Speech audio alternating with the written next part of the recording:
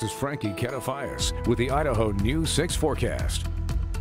Well, good morning, Idaho, and happy Monday. 6:47 is the time for you, and we are starting off with another look at the clouds and precipitation over the last couple of hours. Now, we've got to look, obviously, we have no shortage of cloud coverage across Idaho, even parts of eastern Oregon. We're even seeing a little bit of some of that shower activity starting to push throughout eastern Oregon, favoring some parts of the west as well. Now, all of this working with a purpose. Current conditions, I'll tell you right now, though, despite seeing some of those heavier clouds, we are not seeing any wet weather, at least not here in the Treasure Valley. It's about 44 degrees, 41 is what it feels like. So a slight impact to our actual wind chill because of a wind out of the west moving at about 6 miles per hour. But really, if we were to take a look at the temperatures elsewhere, we're not going to see much of an impact. We're seeing maybe a couple degrees also off over at Ontario, but still not looking too bad this morning. We're still right in line with where we were when we were having some unseasonably warm temperatures. Even though we're seeing a cool down in the high temperatures, we're still going to see that those low temperatures still fall in line with what we've been experiencing.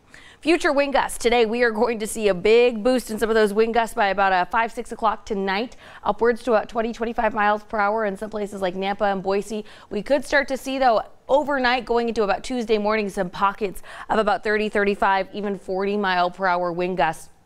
All of this working with a purpose, essentially to support some very stormy weather. We're looking at thunderstorms producing some very heavy rain, and of course some hail associated with those storms. Now, before we can get to that, I mean, our temperatures for today are looking pretty nice. We're starting to kind of level out a little bit. We had record heat last weekend.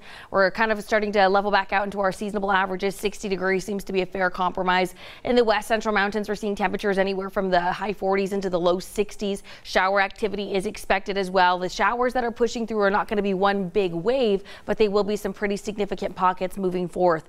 In the east central mountains, even though we're looking at mostly cloudy conditions, shower activity is not out of the question. And in the Magic Valley, we're also looking at some very minor shower activity, not nearly as widespread, but still they won't be missing out on any of that rain. Now, here's a look at that 7-day extended forecast. We've got those cloudy conditions for today, so very similar to yesterday. If you kind of had an idea, if you were outside yesterday, just know that today is a similar setup. We're just going to see those slightly cooler conditions, and really late afternoon is when we're going to start to see the possibility of some thunderstorms. So those are kind of the only modifications to the forecast today in comparison to yesterday. Heading into your Tuesday, we're going to see that wind is certainly going to be a headliner. We're going to have to worry about some stronger wind gusts like we are later tonight. It's going to be one of those things where if you put the patio furniture out, you got a little excited for this weekend, you might want to bring it inside. Otherwise, you're going to be doing a little bit of an Easter egg hunt, trying to, get your hands on those. And then, Matt, well, I know that you're a big fan of the sunshine, so the good news is the sunshine comes back just for you. Thank you.